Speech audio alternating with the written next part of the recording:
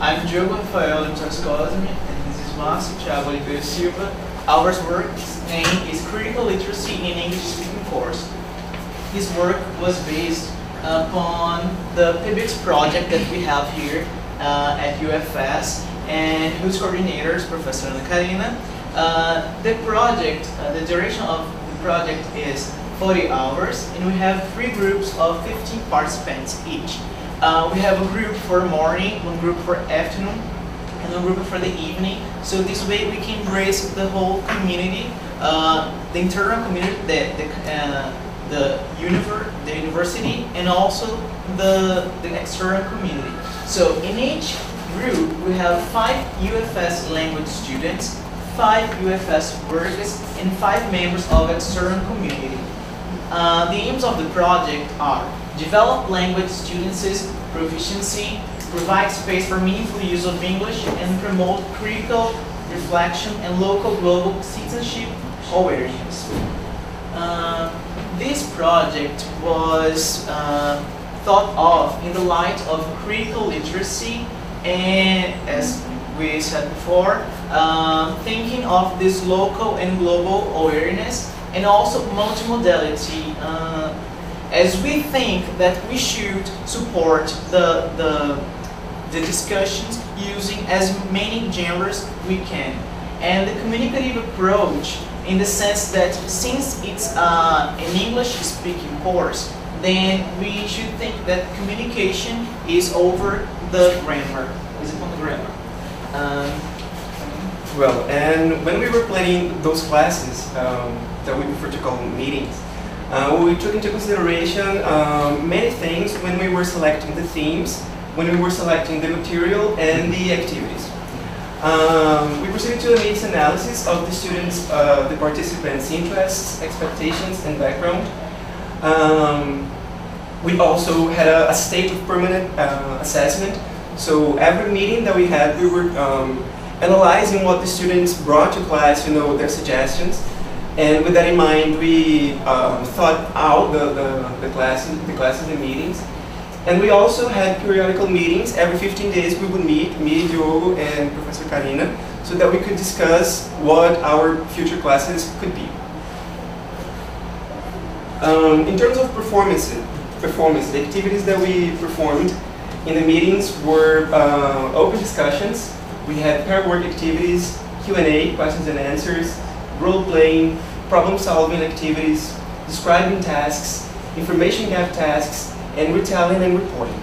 Some of the themes that we approached were stereotypes, money, traveling, success, art, appearances, global warming, marriage, movies, parapsychology, reading habits, health, education. So you can see that we covered a number of subjects.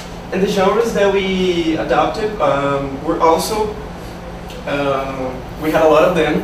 So in terms of text genres, we had news stories, articles, short stories, flashcards, movie trailers, movie summaries, movie reviews, cartoons, protest signs. And in terms of oral genres, we had testimonials, presentations, reports, and interviews. So we tried as much as possible to bring a variety of activities and themes to class, so that we could cover different backgrounds and different interests from different students. Here we chose 3 sample classes to talk about, to illustrate the way we used our theoretical inspiration.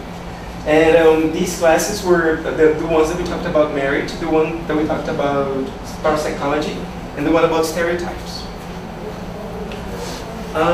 Here's like an idea of the class plan that we had for the marriage class. We started with a warm-up with some Q&A. We checked on the students, on the participants' previous experience on the subject. So we asked questions about their marital status, if they were married, if they were single. Some students shared personal experiences. For example, so one of the students had recently broken up with her boyfriend, so yes. And it was kind of an intervention because she was kind of fragile at the moment and everything. And then we moved on to an activity of individual speech and combined with an open discussion activities.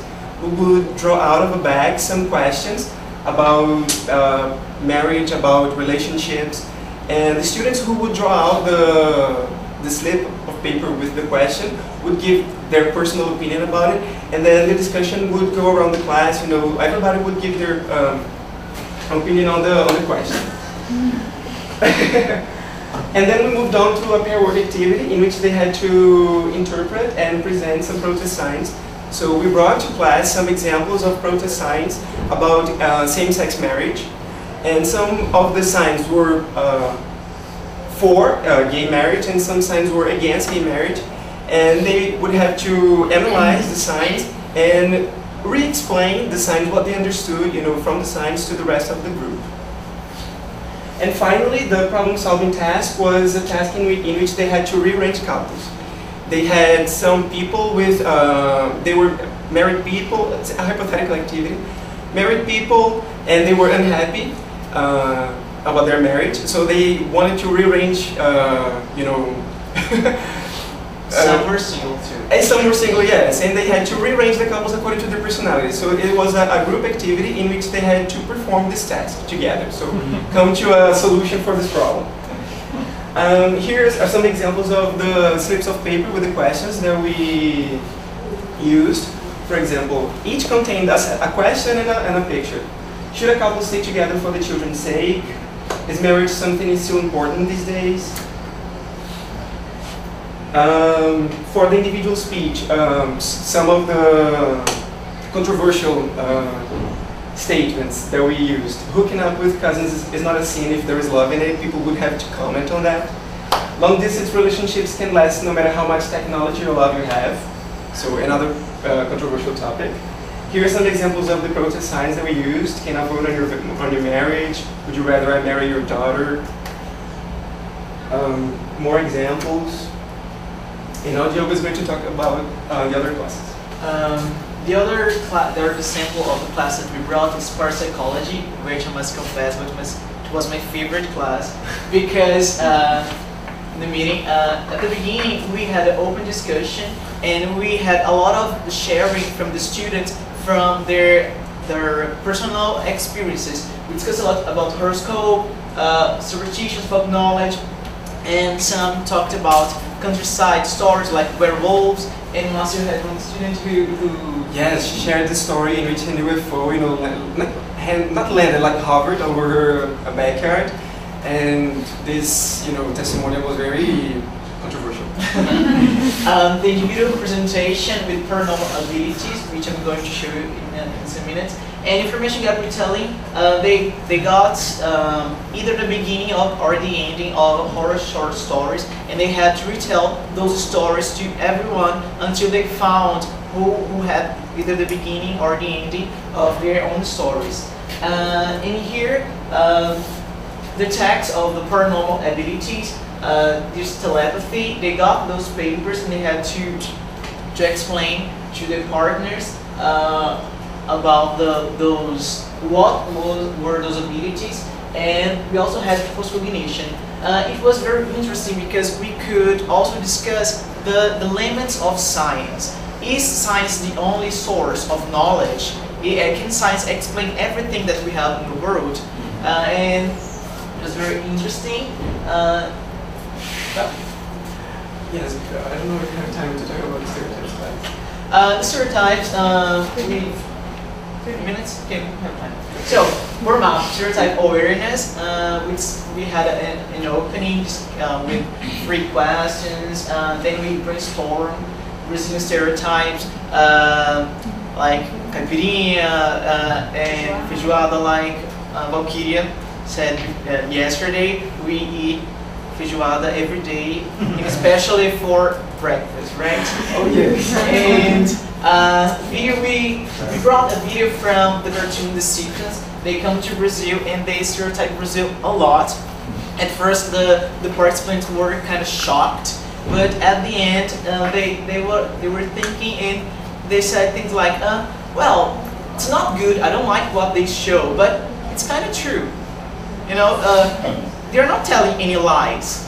And then we had open discussion about a local story that we had here at the airport with a woman who was going for a honeymoon trip, but she got late, and she had the doorman was black, and she took it out on him. I can go because he's black, and we had a small discussion on that.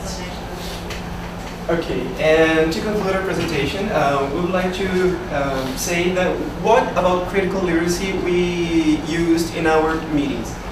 First of all, this was supposed to be an advanced English-speaking group, but in the end we found out that most students were not advanced students. They were kind of intermediate, pre-intermediate, upper intermediate, so most of them were intermediate students. And we realized that most of them had to overcome their difficulty in using English, when communicating, because they were so eager to participate in the discussions that they kind of, tried to neutralize their shyness and their grammar difficulties in order to participate in the discussions. So in terms of, we felt that the themes touched the students, they were relevant for the students, especially because we took into consideration their suggestions. And in terms of teaching experience, it was very rewarding for us because we had the chance to help people develop their proficiency and also to help people think about these subjects, because they are subjects that we discuss sometimes, but we forget to bring them to our reality, to our local reality. So we felt that this helped, and also it helped us, improve as teachers because we improved our planning abilities, our teaching abilities, and in terms of future developments, the group still continues. We still have this group this semester, and some of the students who participated in the previous semester are with us right in the semester.